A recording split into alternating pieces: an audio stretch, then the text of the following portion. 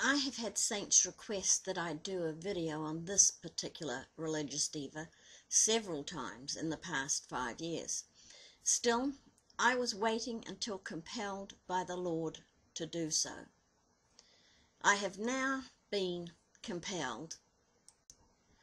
I didn't think I would ever be able to put this one together because it would entail watching endless video clips of this religious diva, which I could not stomach.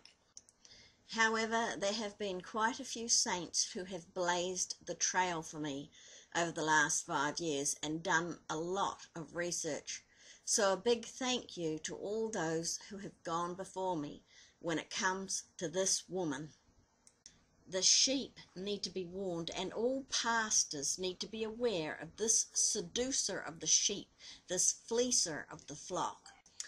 I have been to churches in the past where different congregation members have been followers of these types of Jezebels, and never was a word spoken from behind the pulpit to warn the sheep. Many shepherds, it seems, are not in the business these days of keeping the sheep protected from wolves such as this woman, and many are wolves themselves. It seems in this day and hour that it is left up to the sheep to warn their fellow brethren.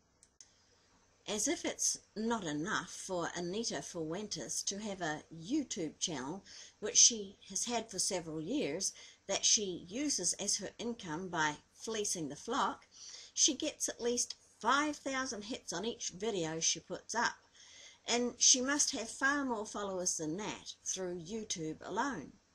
But she also has a Facebook page that states she has over 4,000 friends. It also shows her as having 26,000 plus followers and 155,000 plus fans on Facebook.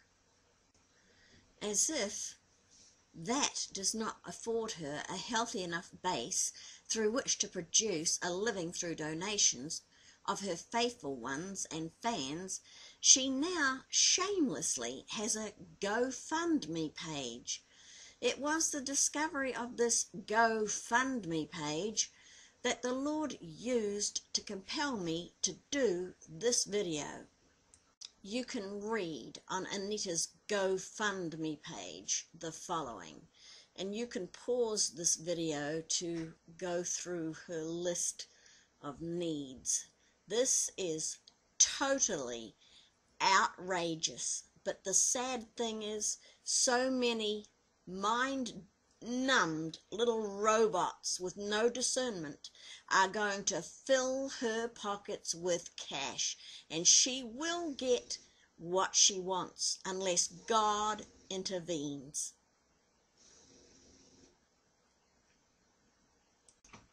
As of today, July 3rd, 2016, 81 people have donated a total of $6,000 to her in 6 days.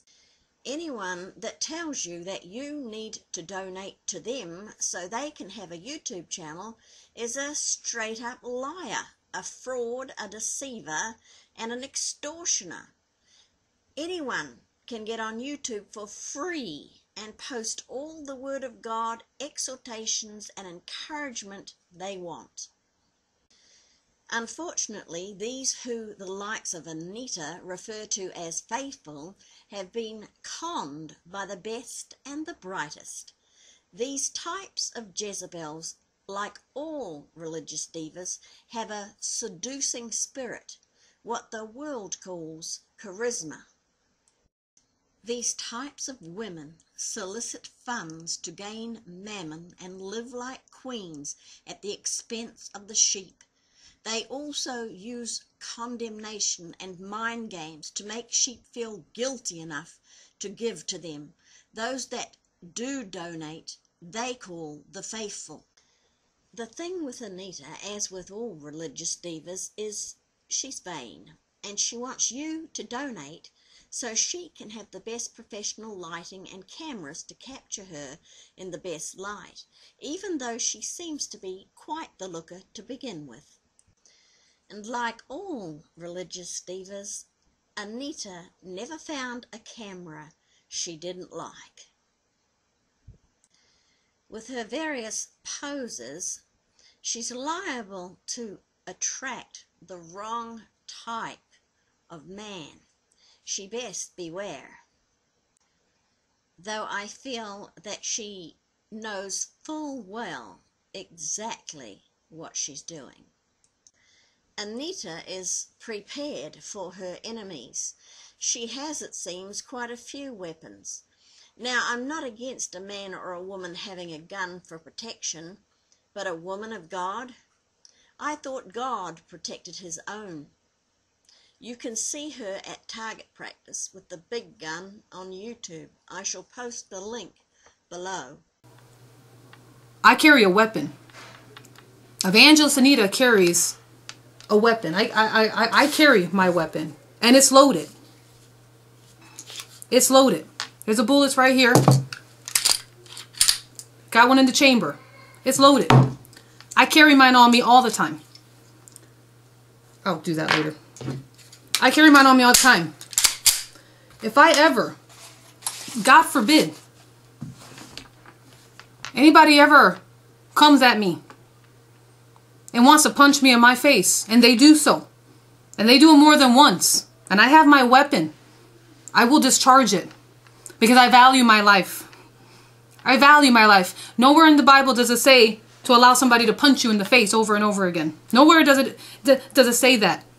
I value the life that God has given me. I am a mother and I'm a wife, and I want to go home to my children and my husband. As you heard her say, nowhere in the Bible does it say if someone hits you to let them strike you again and again.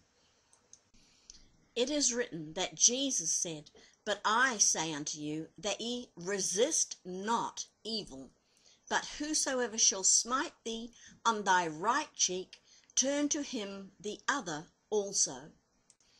And this woman presumes to teach the word of God and does not even know the simplest of truths.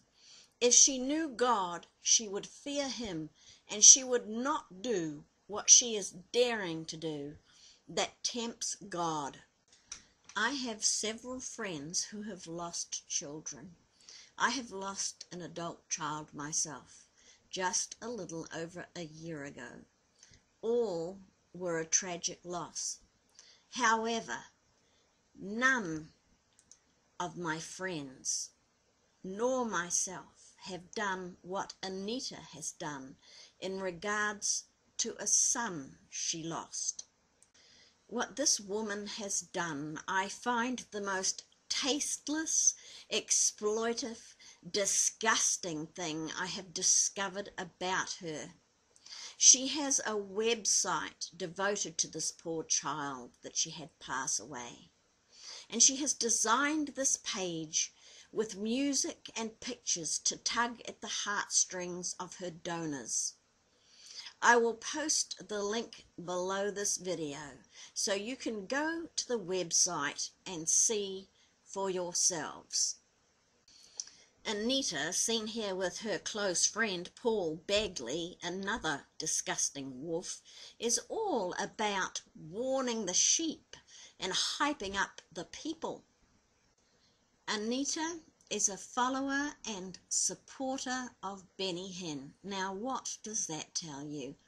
I have also observed her about the time of the death, after the death actually, of Jan Crouch, doing a little dedication to Jan. What does that tell you? Personally, I believe that Anita has great and large aspirations for herself. Perhaps she has plans to further expand her reach. We shall just have to wait and see. You can find all manner of videos that expose differing aspects of Anita Fuentes and her life and beginning on YouTube. Some are very helpful, some a little strange but yet informative, some offer public records about her, others critique her videos.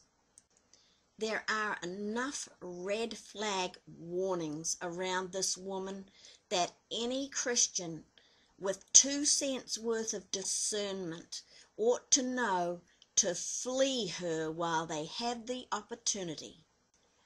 What I would say to Anita is, I don't think you are ready for the day and hour in which we are living, and you need to stop fleecing the flock of God, and you need to repent.